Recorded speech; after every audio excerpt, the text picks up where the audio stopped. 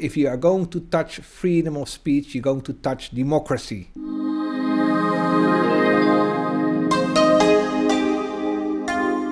Freedom of speech is synonymous with also criticizing religions and religious practices. You can, of course, criticize religion. It's only healthy.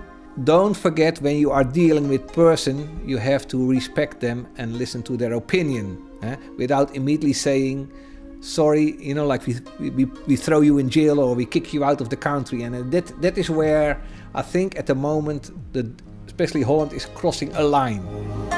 Also ich glaube, das ist ein weit gedehnter Begriff natürlich, aber für mich persönlich ist es klar, dass es keine Grenzen geben sollte in diesem Feld. Ich glaube, das ist auch eine große Errungenschaft heutzutage, dass man sehr wenig Begrenzungen hat bei seiner Meinungsfreiheit, und ich finde, das sollte noch weiter ausgebaut werden.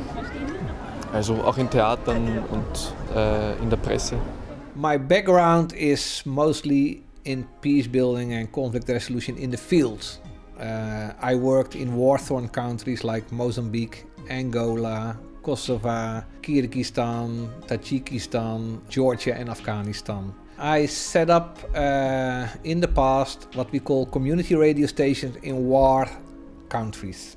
If you can use radio to support the killing, you can also use radio to create peace. A radio station which is called Mille Collines in Rwanda used media to support the killings and the hatred during the genocide.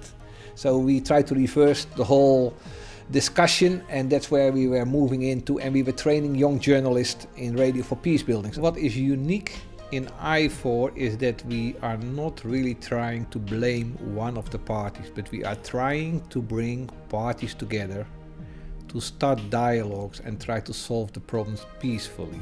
You see within IFOR Muslims working together with Christians, Buddhists working together with Muslims, very famous people like Martin Luther King, Mahatma Gandhi, and last year the Dalai Lama were all part of our movement. We also have projects in schools. We call it non-violent education in primary schools and kindergartens.